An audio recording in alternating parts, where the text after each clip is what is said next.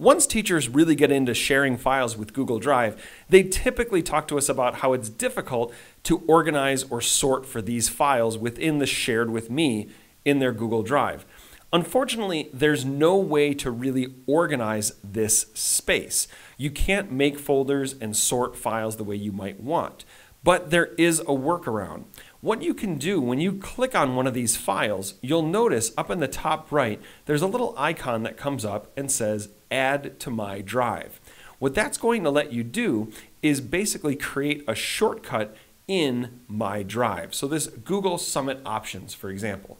If I look in My Drive, when I go down to my files, and I look where it would be, let's see, I passed it. It's not in here right now.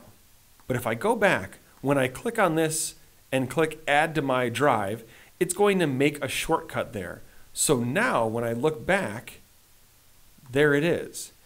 The file here and the file in Shared With Me are exactly the same things. But what this allows me to do is now I can take this file and organize it into a folder. Maybe I'll put it in a workshop folder that I have. It allows me to organize it and find it easily, and it still keeps that connection.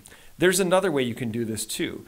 You can drag and drop. So if I take this computer assessments, I can drag it over to My Drive, and I can drop it into the folder that I want.